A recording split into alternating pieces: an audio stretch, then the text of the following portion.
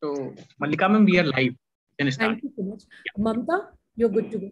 Sir, just before that, sir, we are going to all mute ourselves and switch off our videos. Now, Mamta is going to take over and then she'll transfer the Zoom link to Zoom call to you. Thank you, ma'am. Good morning, everyone. Miranda House and Ramanujan College welcomes you all to the day 13 of the refresher course in life sciences. It gives me immense pleasure to introduce our keynote speaker for the day, Professor Suman Kundu. Professor Suman Kundu is currently Professor, Department of Biochemistry and Director, University of Delhi South Campus. He is also the Director, Center for Canadian Studies. He completed his PhD from Banaras Hindu University. He was a postdoctoral fellow at Department of Biochemistry, Biophysics, and Molecular Biology, Iowa State University, USA, from 2000 to 2004, and worked as a research associate at Pioneer Hybrid DuPont, USA. He worked as a lecturer at School of Biotechnology, Banaras Hindu University, for a year before joining University of Delhi as a reader, where he was subsequently promoted to associate professor in 2019 and professor in 2012. He has successfully undertaken several administrative responsibilities, such as Pro Vice Chancellor, Dean of Colleges, Registrar, Dean Faculty of Interdisciplinary and Applied Sciences, and Head of the Department of Biochemistry. Professor Suman Kundu has served on several academic committees in various institutes across India. He is life member of Indian Academy of Biomedical Sciences, Academy of Cardiovascular Sciences, Society of Biological Chemists, and Indian Biophysical Society. He is also member International Society of Hypertension, United Kingdom, Executive Council member of Proteomics Society of India, and early career member, Biophysical Society, USA. He has been honored with SP Tyagi Oration Award in 2017 and Indo-US Research Fellowship in 2010. Recently, Sir has been inducted as the Fellow of Indian Academy of Biomedical Sciences. Sir has published more than 79 research papers, authored 3 books, chapters, and filed 6 patents. He is the founder, editor-chief of Journal of Proteins and Proteomics. He is recipient of multiple grants from several funding agencies. He has guided several PhD, MPhil, and MSc students for research. Sir has delivered numerous talks in India and abroad.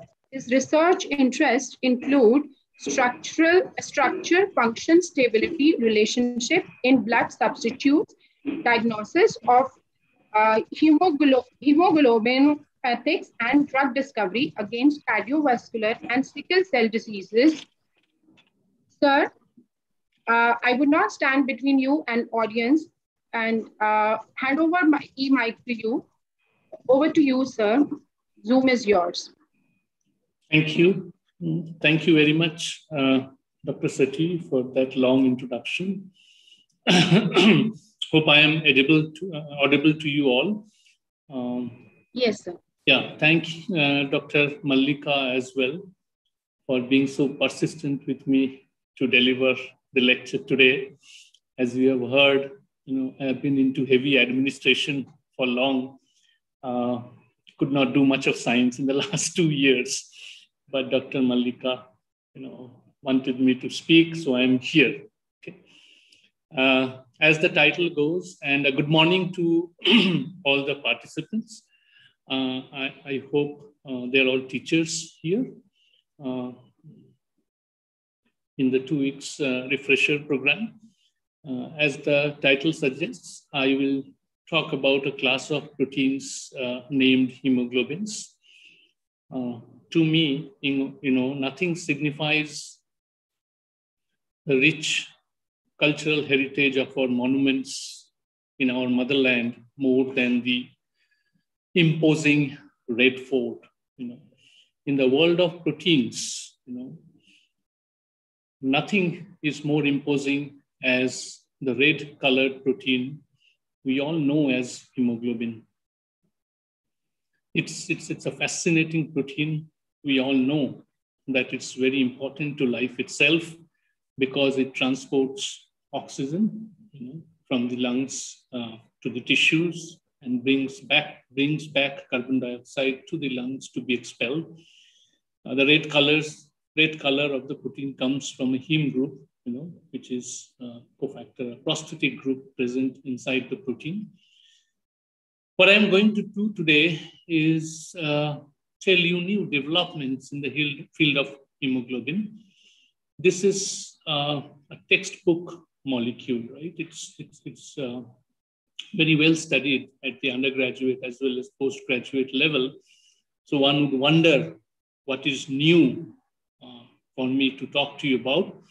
But I thought this is a refresher program and where you update your knowledge in a specific field. So this is an area where you can know about the new developments, which are constantly pushing the boundary, busting a lot of myths, changing concepts about the protein itself. And I wish to impress upon you at the end of the talk that these are very important molecules which needs to be studied more and more in more details. Okay, and you all know Linus Pauling, one of the finest biochemists, who not one, but 2 Nobel Prizes. One for his work with peptides, talking about secondary structures of peptides, and the second was a Peace Prize. Pauling, at one point of time, had said that hemoglobin is in some ways the most interesting of all substances, and I do believe in the same. One major area of research in my lab is working with hemoglobins, and I'll tell you why. And it has been part of folklore and part of designs, installations. If you go to the US, you will see such structures on the streets, even where this brown colored molecule represents the heme and the oxygen that binds to the protein. This is another reason why I wanted to talk to you about this. I keep telling our teachers that hemoglobin is a good protein molecule to do a lot of practical work in life sciences laboratories.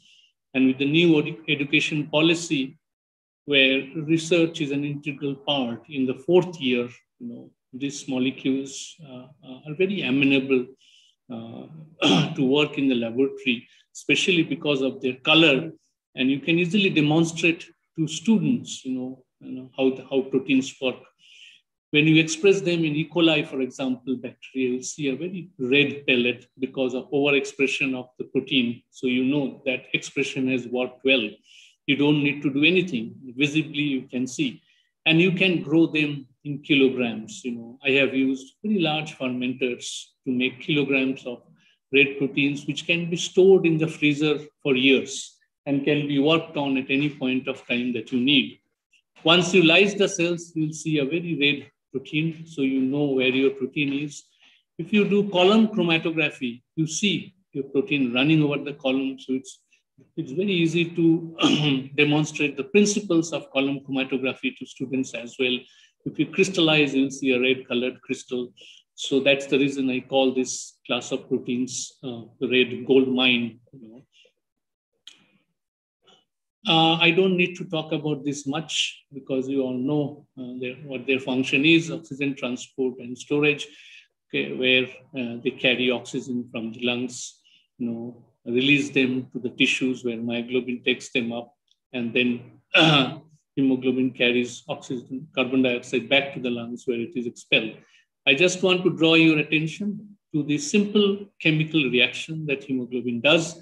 binds to oxygen in a reversible reaction, forming oxyhemoglobin, which can also dissociate back into hemoglobin and oxygen. This is a constant, dynamic equilibrium. Okay? And the rate of reaction between hemoglobin and oxygen is signified by the on rate, or sometimes called the association rate. And the dissociation of oxyhemoglobin back to hemoglobin and oxygen is often called the off rate or dissociation rate. These terms will be used in my talk, so I thought I'll just tell you about them. This is also textbook knowledge. This is taken from this textbook by Dickerson and Guys. Hemoglobin consists of two parts, as you know, a polypeptide, which is called the apoglobin, and the heme prosthetic group. The structure of heme is shown in details here with iron at the center. And you have the chiral rings, 4 nitrogen, satisfy the coordination state of iron, okay, which can be both in the ferric state and the ferrous state. And as you know, oxygen binds in the ferrous state. Okay? And this combines with the apoglobin to form the hologlobin or hemoglobin, which is red in color because of the interaction of the heme with amino acid side chains in the protein, right? This is a classical picture, a 3-dimensional structure for hemoglobin. Okay, it's an all alpha helical protein, so there are no beta sheets as secondary structures. The only kind of alpha helices that you see in hemoglobins are alpha helices. Usually, there are 8 alpha helices, and they are numbered A to H, starting from the N terminus. So this is A helix, B helix, right? C helix, it comes back. See here, C helix, folds here, D helix, E helix, folds back, F helix, G, and H helix. And H helix is the red one. Okay, so A to H, usually there are 8 helices. And they have pockets here on the top of the heme and the bottom of the heme, which are called active site pockets. Heme is more or less a planar molecule, and gaseous molecules like oxygen, carbon monoxide, nitric oxide can bind heme, and hemoglobin has learned to discriminate oxygen. So it binds oxygen better than carbon monoxide and nitric oxide under physiological conditions, though normally hemoglobin has a very high affinity for carbon monoxide as well, which results in carbon monoxide poisoning and stuff. But this is what is a classical picture. This is a macroscopic view of the active site. As I said, this is the iron in the heme. Okay, you have classically you have one histidine, okay, which covalently binds to the iron. This is the only covalent linkage between heme and the peptide. Okay, the rest is peptide. This histidine is called F8 because usually this is the 8th residue on the F helix. And then on the top of it, you have, this is called the proximal side of the pocket. This is called the distal side of the pocket. Classically, you have another histidine, which is the 7th residue on the E helix. Okay, and it forms, there's a water molecule here in the pocket. And when there's no oxygen bound, this histidine hydrogen bonds with this water molecule. Okay, this is classically known. This is all established textbook knowledge. Okay? And the molecules that we know in the hemoglobin superfamily, one is the hemoglobin, the iron-containing oxygen transport protein in the red blood cells of vertebrates, and another is myoglobin, which is a monomeric cousin of hemoglobin. Hemoglobin is tetramer. It's important for storage, found in muscle tissues. Muscle tissues is all red in color because there are millimolar concentrations of myoglobin that is expressed here. And this kind of proteins are called classical hemoglobins or traditional hemoglobins. They are textbook knowledge. Okay? Hemoglobin and myoglobin have also been important historically, okay, because of various landmarks. Okay, they were the first protein. Myoglobin was the first protein for which 3-dimensional X-ray structure was determined. So its 3-dimensional structure was determined for myoglobin. That's the first protein. The first protein to have its mass accurately measured, first protein to be studied by ultracentrifugation, first protein to be associated with a physiological condition, especially a pathogenic condition, sickle cell. First protein to show that a point mutation can cause problem, that is anemic cell, sickle cell hemoglobin. And also,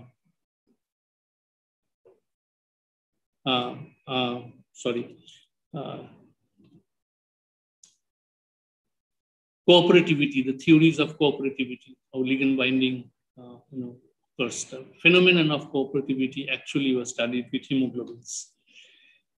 There are classical hemoglobins elsewhere, other than red blood cells, okay, and the tissues that we talked about. Plants at one point, in the early 1900s and 1930 or so, plant hemoglobins were discovered, especially in the soybean root system, for example, where root nodules are formed. Okay, and when hemoglobin is expressed, when they are infected by rhizobia, you see that the protein is expressed in very high quantities, millimolar quantities.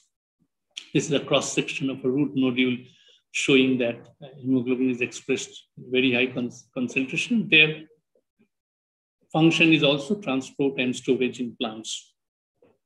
So the hemoglobins were at one point thought to be found in limited organisms, some plants like this, and maybe vertebrates. However, what is important, what made hemoglobin so popular, where over the years, it was found that they are ubiquitously present across all life forms, archaea, okay, bacteria, eukaryotes, all life forms. And these discoveries were specially made due to extensive genome mining, okay, where putative hemoglobins were identified. This is a little bit of an old data, which shows that 2,200 bacterial, 140 archaeal, and 67 eukaryotic genomes were identified. Okay, and there were different various kinds of hemoglobin that were identified as well. As you can see, they could be only hemoglobin domains as the classical ones that we talked about, or they could be associated, hybrid domains associated with other kinds of domains I'll talk about in a minute. So this is what, made hemoglobins, so interesting. At one point of time, it was thought that we know everything that we ought to know. We know their function, we know their physiological importance, and it's textbook knowledge. But with such discovery, it was realized that hemoglobins must have been more important in evolution, that they are present in all kinds of organisms. You can name any organism today, and hemoglobins are present there. Okay, that made things very important for us.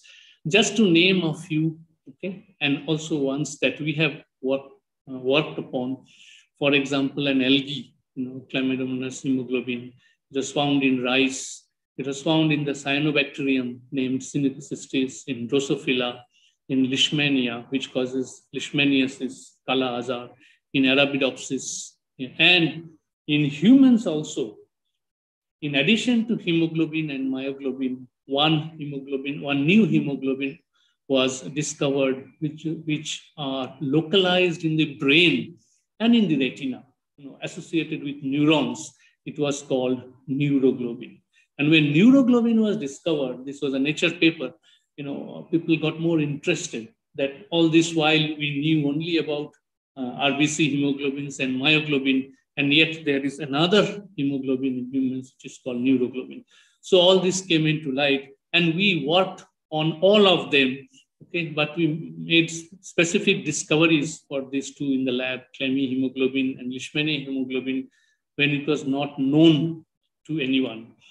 Okay, and these hemoglobins differed from the classical. We call them new hemoglobins or sometimes novel hemoglobins, which are very different from the classical hemoglobin in their ubiquity. As I told you, they are ubiquitous.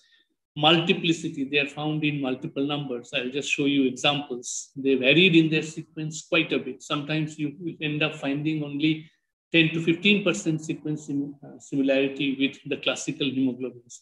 The amino acid length also varied. Usually, classically, hemoglobins contain approximately 150 amino acids, but shorter and longer hemoglobins were discovered.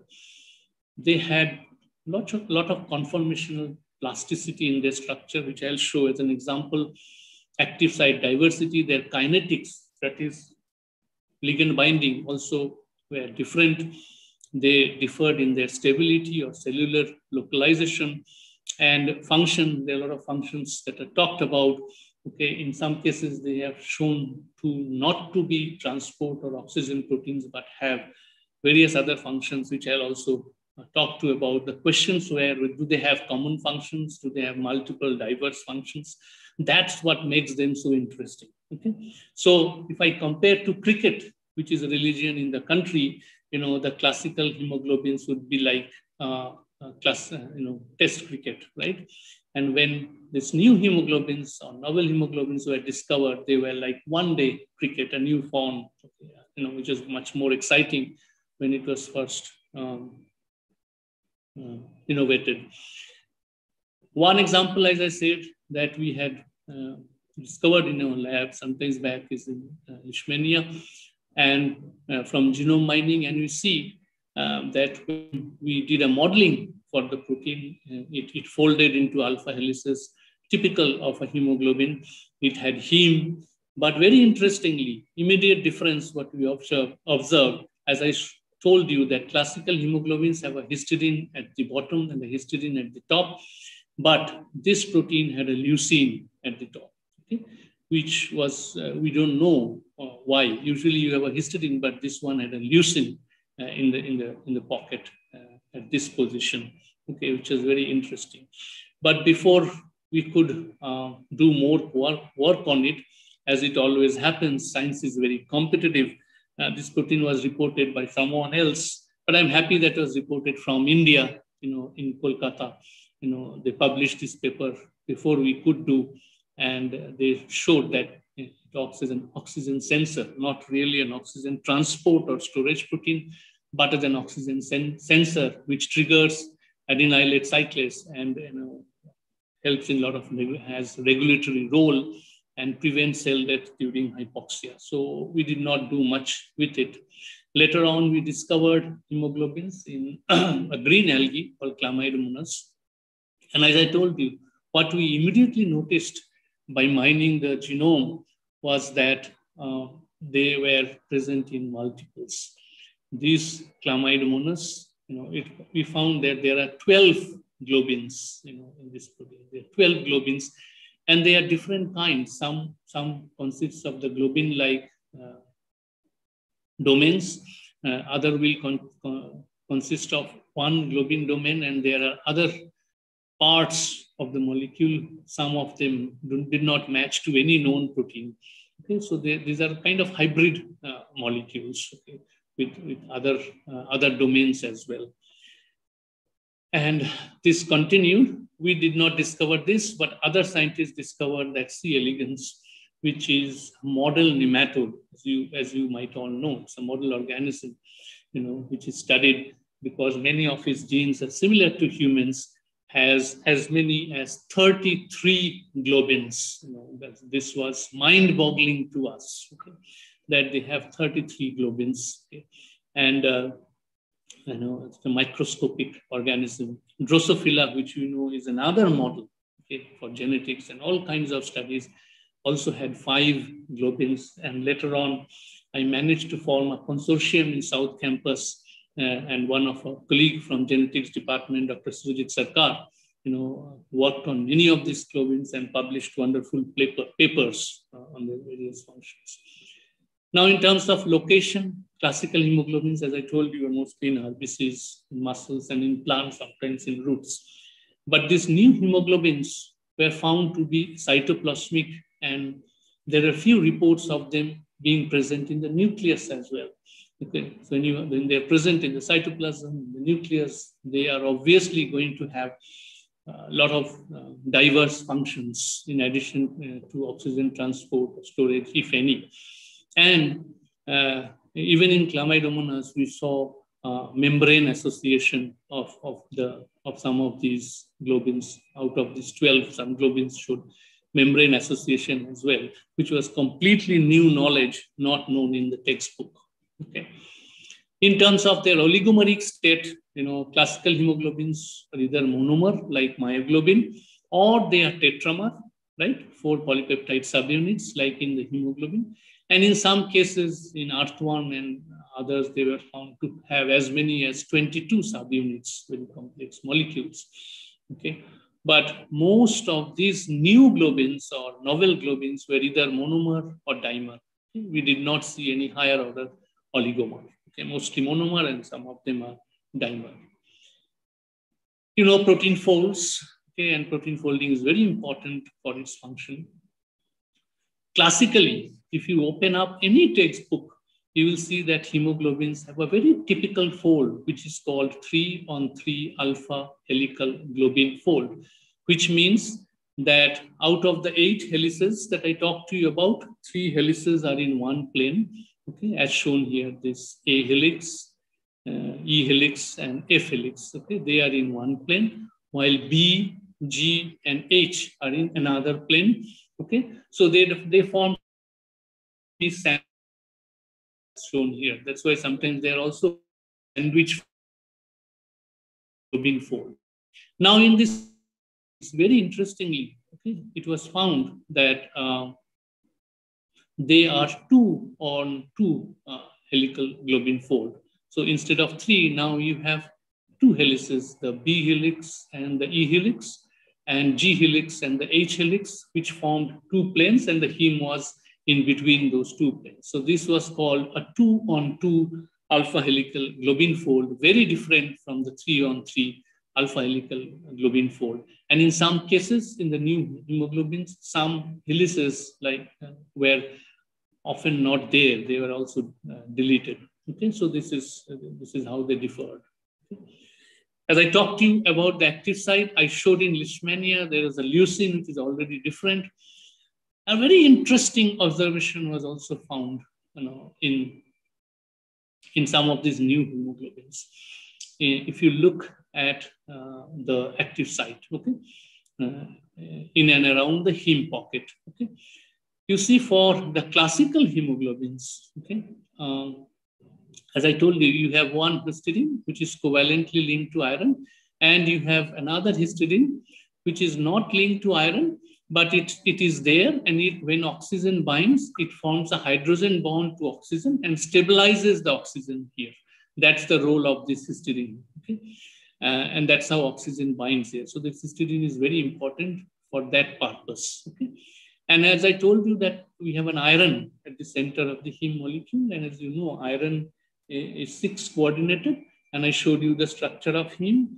4 nitrogen satisfy its coordination, and one of them, the 5th one, is covalently bonded to a histidine through nitrogen. So the 6th one is open for ligands to bind, which satisfied the 6 coordination chemistry of iron. In these new classes, okay, the novel hemoglobins, the new hemoglobins that we found, we were surprised to see that this is hexa-coordinated, okay, just like cytochromes or P450s. Histidine from the bottom, histidine from the top, both are covalently linked to iron. Okay, these classes of hemoglobins were called as hexa-coordinated hemoglobin. Okay, so this came as much of a surprise, very interesting, and intriguing.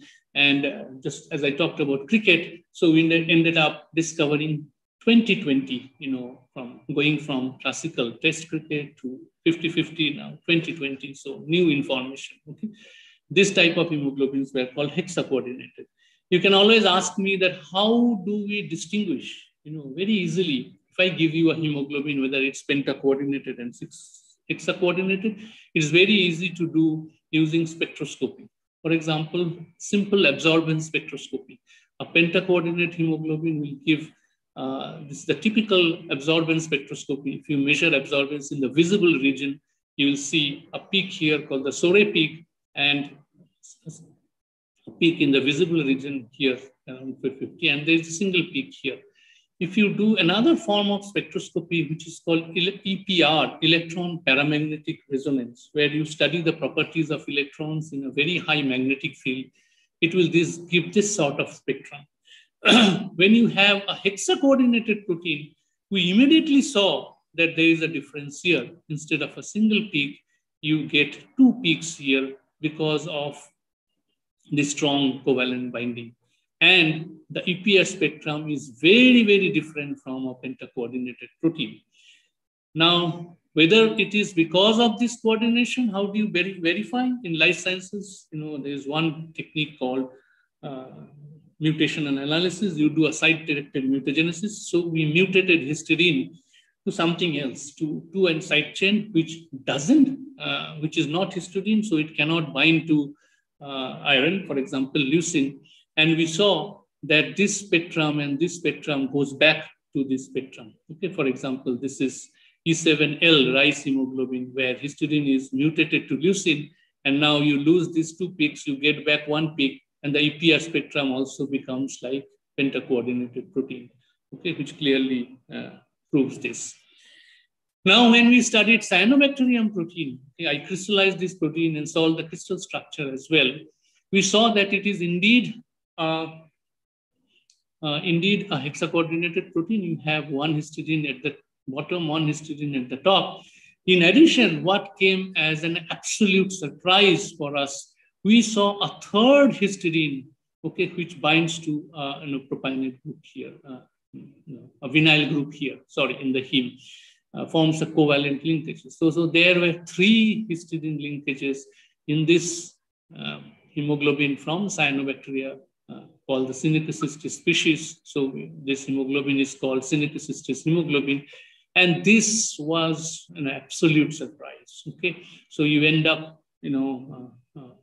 watching 10 overs cricket now rather than 20 overs cricket. It is so interesting and so intriguing. Okay? There are three histidine. And naturally, this protein was found to be very, very stable. I have studied stability of these proteins, published papers. It's very interesting. You go to pH 2, you use guanine hydrochloride, urea, high temperature. You cannot get the heme out of this protein. For classical hemoglobins, heme can easily be taken out from the protein. But for this protein you cannot because of three histidine link. This is an absolutely new knowledge, not there in textbook chemistry.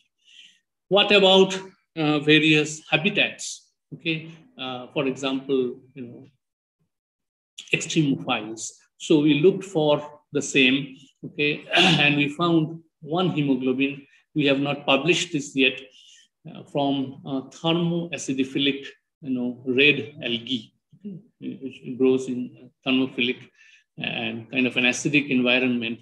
It's called this algae is called Galdidaria sulfuraria, and we found this hemoglobin in this organism with typical fold and heme also. And when we did, we studied its stability. Okay, we cloned the protein, expressed, purified, and studied the stability. Very interestingly, we found that stability, for example, 51, is much less than myoglobin, which was stable up to 77, or the green algae. So this protein, this hemoglobin from a thermophilic organism was less stable than mesophilic hemoglobin. We still do not know why. We have done a lot of studies and a lot of analysis, but still we don't know. There are certain structural features that we are close to being identifying. For example, some GG motifs and some loops, which might cause this, some hydrophilic specific electrostatic interactions. But this came as much of a surprise. Okay, and as I told you, that oxygen goes into the molecule, okay? And usually this mechanism is very well known and sometimes is available in classical textbooks as well, that histidine here in the distal pocket acts as a gate, and this moves away and let oxygen come in and bind, and then histidine will hydrogen bond to that oxygen. okay? And that is shown here in a better way. This is a classical textbook knowledge.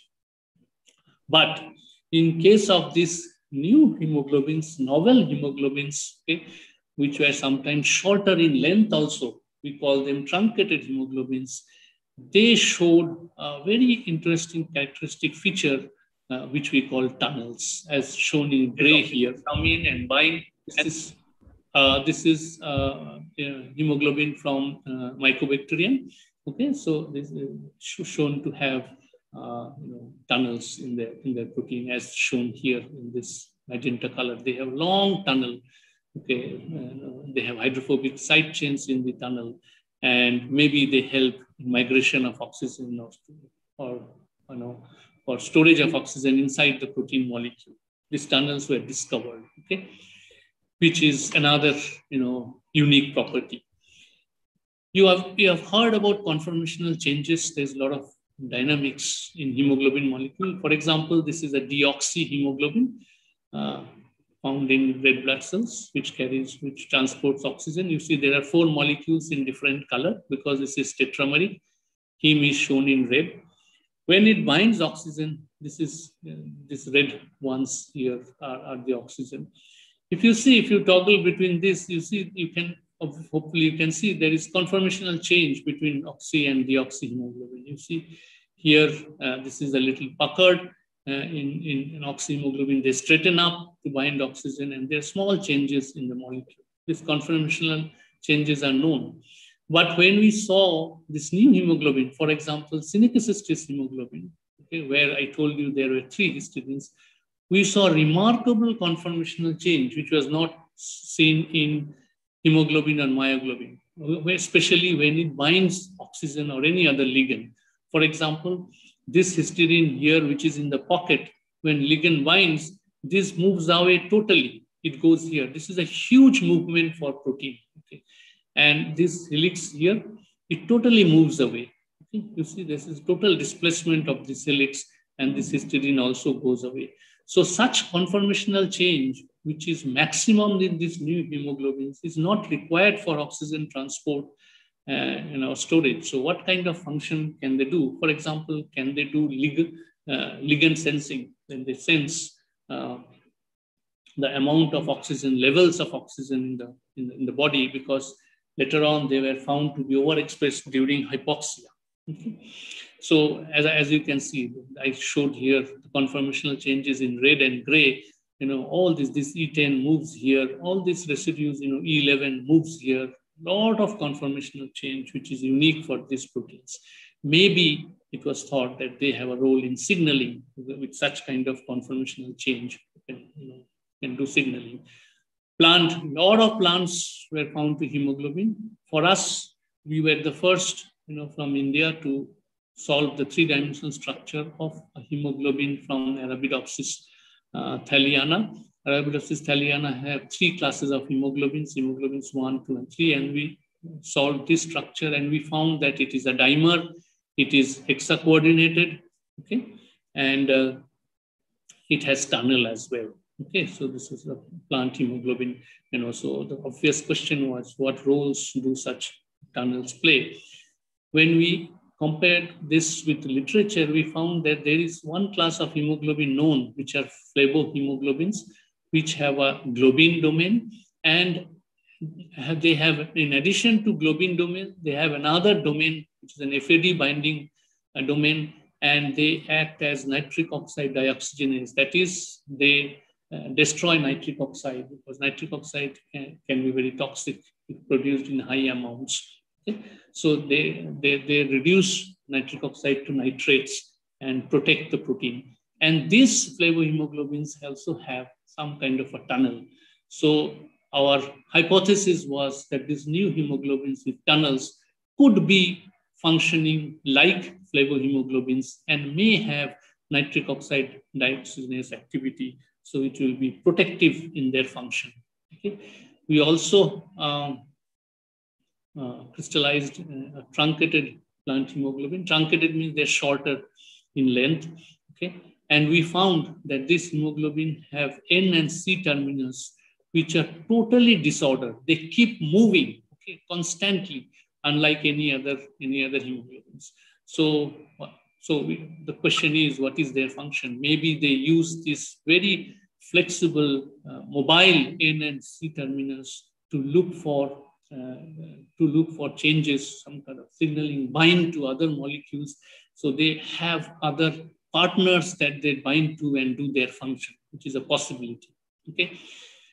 Again, when we looked at, I told you about on rates and off rates. When we looked at those numbers, which is called a kinetic analysis, that is the rate of binding of ligand between the classical pentacoordinate and hexacoordinate molecule, you see the of affinity for oxygen are this kind of numbers for myoglobin, for human hemoglobin, okay, for the plant hemoglobin. But when we observe this, hexacoordinate hemoglobins, you see the affinity is much, much higher. Okay, so they bind oxygen with much, much higher affinity. Though they have a histidine sitting in the pocket which binds to iron, yet they bind oxygen with higher affinity, which means that histidine in the distal pocket moves away, okay, allows oxygen to bind. And once oxygen is bound, they bind with a very high affinity. Okay, with such high affinity, they cannot function as oxygen transport or storage protein, because they need to release the oxygen also, okay, as per the functions, classical functions of oxygen transport protein. If they bind it too tightly, they cannot do that. That's also a new finding for all these kinds of hemoglobins. If you see, they're very different. They're even for carbon monoxide, their bindings are very, very different than the classical hemoglobin. So they may not function as oxygen transport or storage protein. They may function as sensors, as scavenging molecules, because they have nitric oxide dioxygenase function or some kind of a signal transduction. Okay. In terms of, cooperativity, that's kind of a movement that you observed in hemoglobin.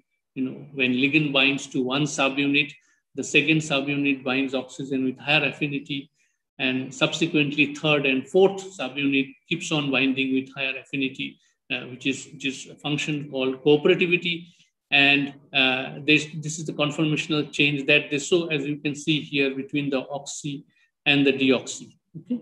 But as I told you, synechronicity shows much more much higher conformational change, much more movement in the molecule. And when their binding affinity curves were observed, this is again a textbook knowledge. You see a sigmoidal oxygen binding curve for myoglobin, a rectangular hyperbolic curve for myoglobin, and a sigmoidal binding curve for human hemoglobin, right? So you have rectangular hyperbola versus human hemoglobin, which shows a sigmoidal binding curve. Okay, but when we saw, and their oxygen affinity usually in the range of 1 to 10 micromolar, and their dissociation rates is 1 second inverse, and hemoglobin is present in 1 millimolar concentration. So this is a requirement for hemoglobins to act as oxygen transport proteins. Okay, but when you see these new proteins, okay, they showed very different kind of binding curves. Okay, they are not hyperbola or sigmoidal in nature, and sometimes they have all these different kind of phases. And as you can see here, 3 phases instead of 2 phases that you see. They have very high oxygen affinity, and their kinetics is very different. And the amount of these proteins, found in organisms, where in sometimes nanomolar or micromolar range, unlike the hemoglobins which are found in molar range. Now, to act as oxygen transport protein, the concentration of hemoglobin must be higher than dissolved oxygen. Dissolved oxygen concentration goes as much as 262 micromolar. Hemoglobins are present in millimolar quantities, so they can bind many more oxygen molecules and help with diffusion. But the new hemoglobins were in the range of nanomolar or micromolar. So obviously, and their kinetics are all different. So obviously they cannot act as oxygen transport proteins, or maybe they add. In addition to that, they may have other functions like heme binding, storage, and transport, as nitric oxide dioxygenase, nitric oxide sensors, and tumor suppressor protein as function was associated with them, stress response, electron transport, etc., etc. As you can see, some of the publications here, I'm not going into detail, but cytoglobin, tumor hypoxia, again from South Campus, because 7 groups formed a consortium to work on hemoglobins. Rise phytoglobins regulate response under low mineral nutrients and abiotic stasis, in Arabidopsis.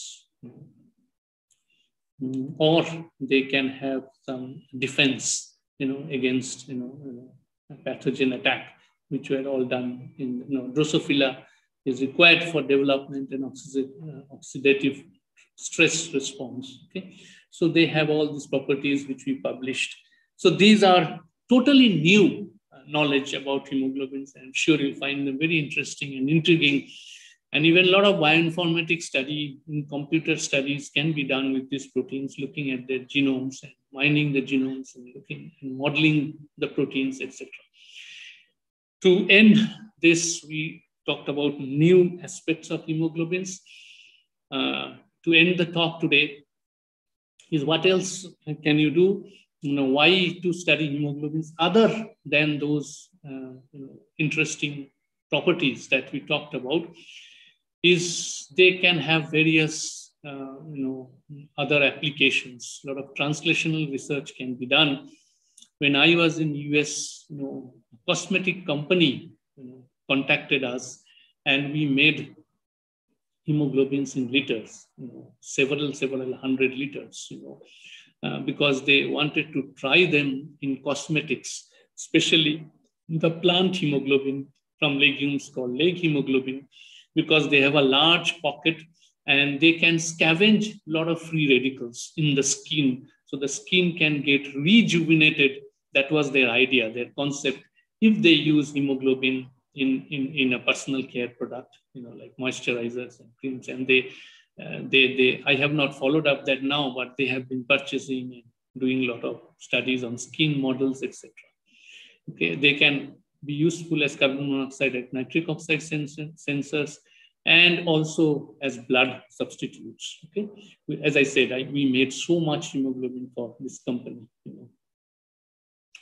and they have importance for sickle cell anemia, which I call, that's a totally different project I'm working on. I'll not talk about today. As you know, with this mutation present at this 6th position in beta hemoglobins, beta chain, you end up getting sickle cell hemoglobins, which do not transport oxygen well, and they cause a lot of pain and a lot of suffering for patients, sickle cell anemia. We also discovered, as I said, that the hemoglobin in the brain, which is called neuroglobin, that they form amyloids. I am sure you've heard this term, and that was a new discovery for us. Amyloids are a kind of fibrils or aggregates that they form within the cell. These are some TEM images that we showed, okay, and which can have implications in neurodegenerative diseases.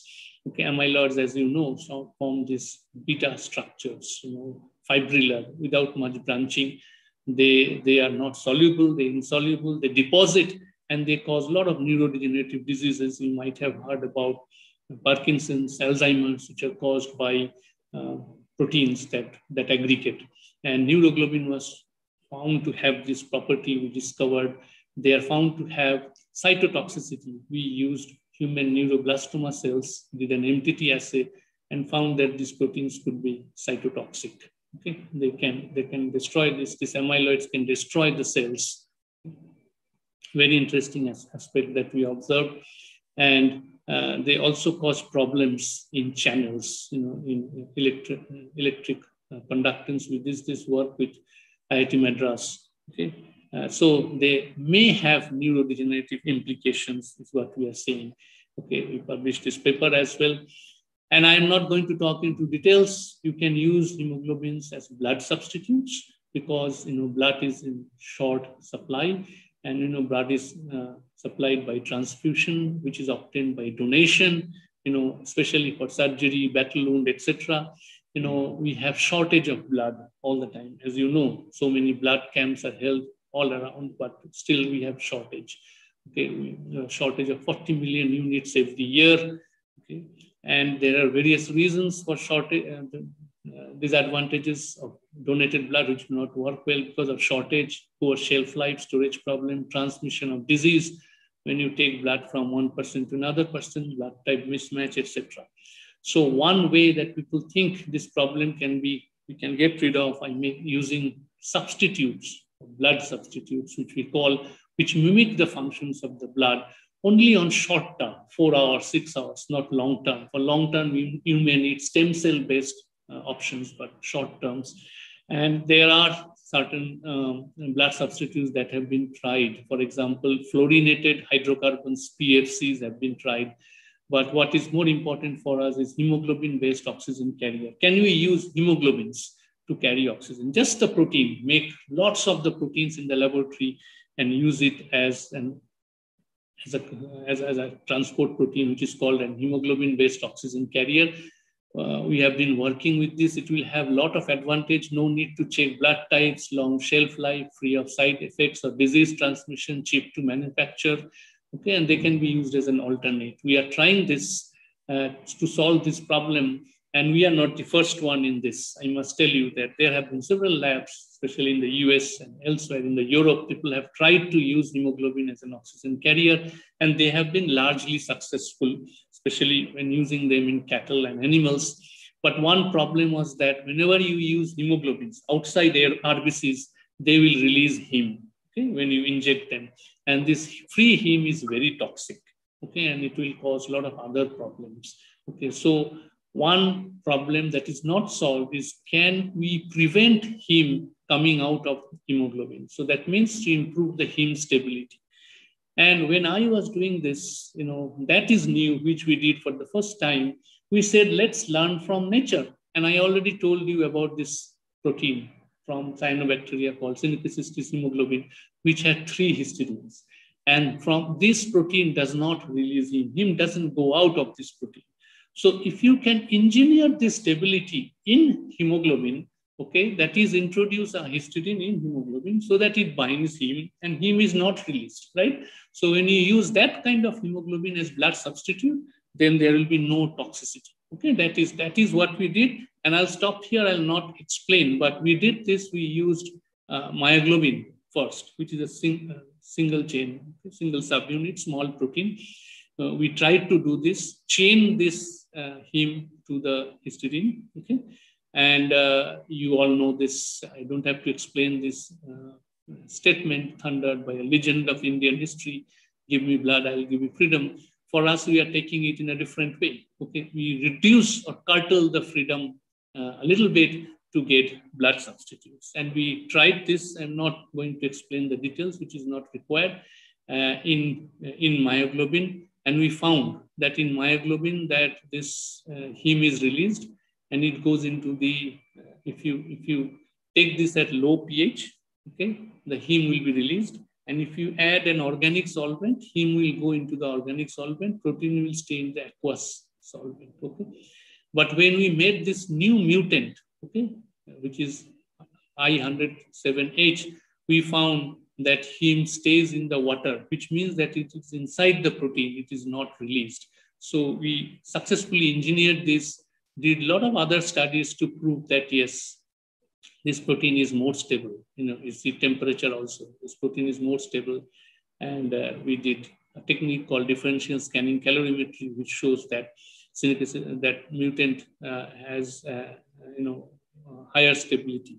Okay, as shown here, up to 85 degrees, it can be stable compared to the wild type. Okay, and it binds oxygen also well. There are these techniques called laser flash photolysis, stot flow, which are in my lab to measure the oxygen binding. And we saw that this mutant is more or less similar, not much difference from wild type protein, and may be useful as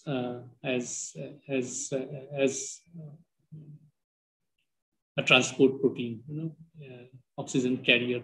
So we published this paper also, and this was done in myoglobin, but you cannot use myoglobin for as an oxygen carrier. You need human hemoglobin, which we are trying. I am not showing that story today, maybe another day. But at that point, when we published this, people did not understand, okay?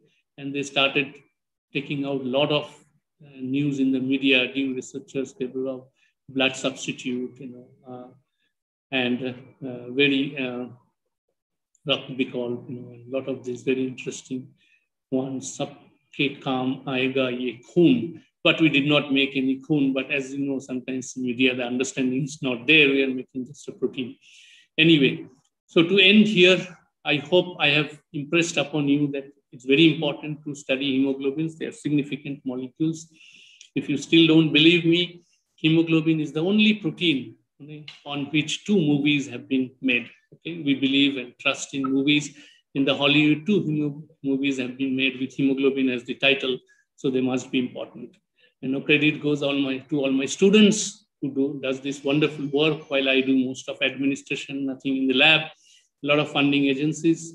And I end by saying, that the secret of life is to have a task, something you devote your entire life to, something you bring everything to every minute of the day for the rest of your life. And the most important thing is it must be something you cannot possibly do, challenging task. For me, it's all hemoglobins. Thank you very much. Thank you for taking a little extra time. Thank you. Thank you so much, sir, for such an informative, inspiring, and delightful talk. I must inform you that we have received a lot of compliments in the YouTube chat box as participants have joined through YouTube chat box. So with your permission, if you have time, sir, can we take, 1 or 2 questions? Yeah, sure. It's actually, this kind of things are interesting to do in a physical mode where you can directly interact. But anyway, yeah. So yes, sir, that's there.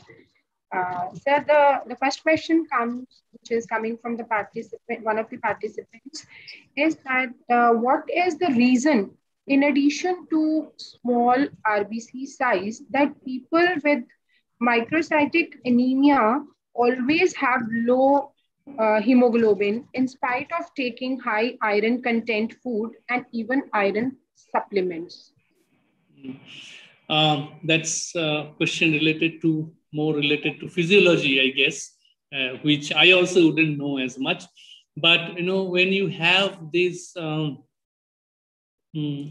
of disorders, as this is only one of them, sickle cell that I talked about, so it tends to aggregate. Okay, so even if it's produced, it tends to aggregate and go out of the solution. Okay, so you end up seeing less and less of hemoglobin. You have the other condition which is called thalassemias, right? Which are genetic disorders also, where we have alpha thalassemia, beta thalassemia, where alpha and beta are not produced in enough amounts. So when they're not produced in enough amount, alpha and beta cannot come together to form the oxygen transport protein hemoglobin. And then you end up seeing all sorts of problems. Thank you, sir. So even if you take iron, that may not help to solubilize the aggregated protein. Yes, thank you, sir. And one more question I would take, keeping time constraint in mind. Which biochemical modification of hemoglobin can potentially carry more oxygen to bloodstream? Which chemical modification? Biochemical modification of hemoglobin can potentially carry more oxygen to bloodstream. Very interesting question. As such, if you talk about modifications, biochemical modifications to the protein molecule, there's not much known except that hemoglobins can be acylated. Hemoglobin 1AC, which you have heard about, hemoglobin 1AC, which is a marker for diabetes, okay, where hemoglobin gets acylated over time. but there's not much of any other modification reported which can increase, which can help it to carry more blood. But what has been done and shown is protein engineering, in the sense that you have in each subunit you have 150 amino acids, and you have a typical fold for hemoglobins, as I showed you, and we have a heme pocket. There are a lot of amino acids surrounding it there, and hemoglobin also shows a phenomenon called allosteric, right? So it has binding sites away from the heme binding sites, where binding can affect the oxygen binding.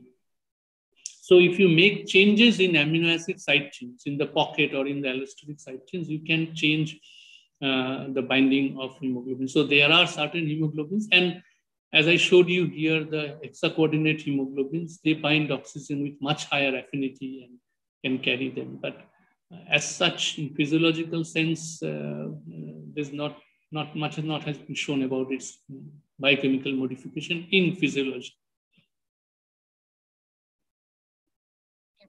Thank you, sir. So, well, ladies and gentlemen, with this, we wrap up the session. You can send to me. I can take a look at them. Sure, sir. Thank you so much. We will surely share you by email. So with this, we conclude the session for today. On behalf of Department of Chemistry, Miranda House, and TLC, Ramanujan College, I would like to express my gratitude to Professor Suman Kundu for sparing his valuable time and sharing his vast expertise with us. And last but not least, I would like to express my gratitude to the participants for their presence. We will be uploading the quiz and assignments related to the lecture on the portal. So I request you all to check the portal time to time for latest updates. Thank you. Thank you, everyone. Thank you so much. And if any teacher is interested in working on hemoglobins or use them for practicals or anything else, you can contact me. Okay, thank you. Thank you so much, sir. Thank you so much. Thank you very much, Dr. Mallika. Sorry, I probably could not do a good job because, you know, no, sir, it was such I'm away from the lab, and you know, that I didn't even get time to. No, sir, it was such a pleasure to hear you talk. And actually, we also study in chemistry hemoglobin. But this was, thank you so much. Thank you so much. Thank you. Thank you.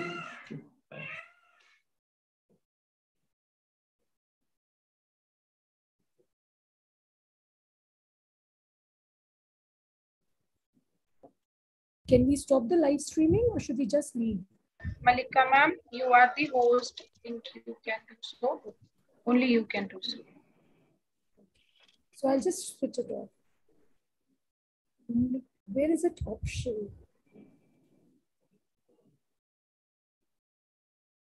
Next to recording, ma'am. Next to recording.